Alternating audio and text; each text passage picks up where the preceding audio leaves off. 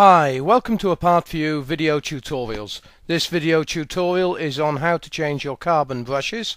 Can be used in a Bosch, Philco, Neff, Miele and Siemens, some early models of Hoover, C.E.SET motors, ZEM and FHP motors are all compatible.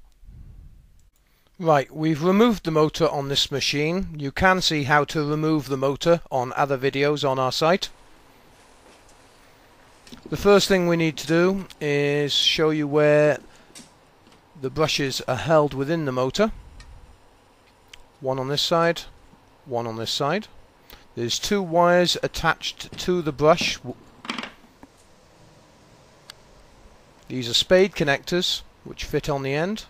These need to be removed. Some of these are held in place with retaining clips that need to be depressed slightly to get the clip off.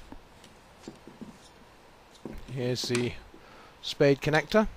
Now you can see with a very small screwdriver I'm actually able to suppress the clip.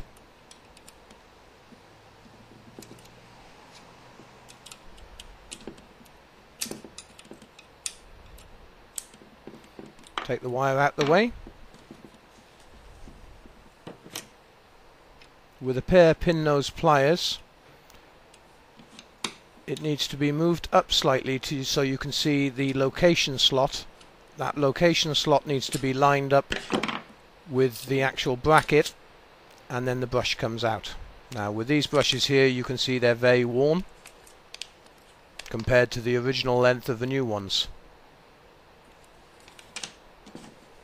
Now we'll do the other side. Always useful to remember the angle of the brush, which I'll go into shortly.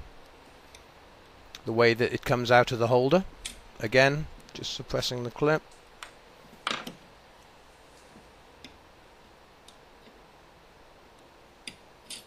And out it comes. Right, here we are with the diagram of the motor. You can see the way the brushes fit onto the commutator at the end of the motor. This is where I was talking about the angle of the brush. The angle of the brush must sit onto the commutator correctly. And again, you can see the length of the brushes here. One was very black on the end, not shiny. This is a clear indication that the brushes had worn beyond their acceptable level. Just zoom in for you.